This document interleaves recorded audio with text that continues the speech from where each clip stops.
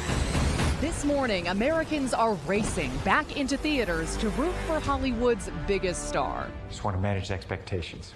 It took this movie to get you back in theaters. It did, yes, definitely. Top-notch sound and a big screen in front of you, you can't beat that. Top Gun Maverick soars on to big screens this Memorial Day weekend, with the Tom Cruise-infused reboot kicking off a blockbuster summer for the first time in years. This is a huge deal. We haven't had a summer movie season since 2019. In the wake of COVID lockdowns, theaters are banking on a box office comeback.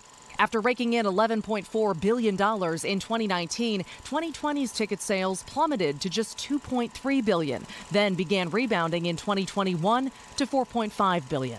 And analysts hope that takeoff continues. The summer box office season normally rakes in 40% of annual ticket sales.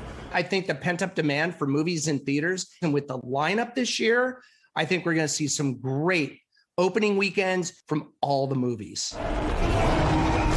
Movies including Jurassic World Dominion from our sister company Universal and rock star biopic Elvis.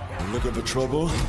And to lure streaming lovers off the couch, theaters are revving up the experience, with all major chains offering larger-than-life screens and Regal rolling out 4DX interactive seats in 50 cinemas. People are laughing together, crying together, getting frightened together. There is nothing to compare with the experience at home. The movie theater comeback happening as Netflix sees an unprecedented drop in subscribers. The streaming giant now reportedly in talks to debut some films on the silver screen. Would you be open to a deal like that? Is it going to happen? I don't know. I would be very happy to have some of Netflix content on our screens. What is on theater screens has fans buying in. You lost that loving feeling.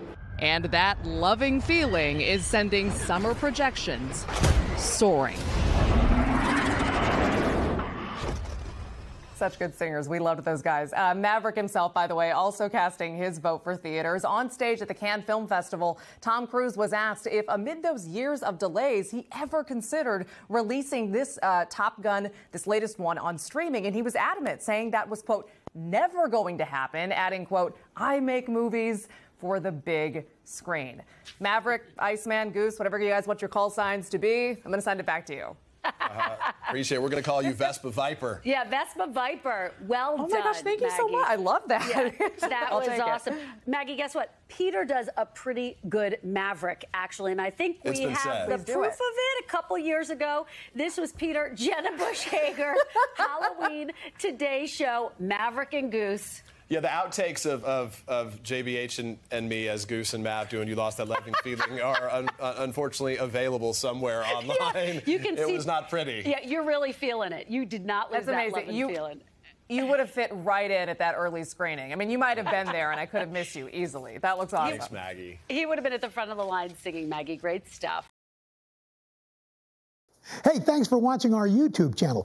Find your favorite recipes, celebrity interviews, uplifting stories, shop our favorite deals, and so much more with the Today app. Download it now.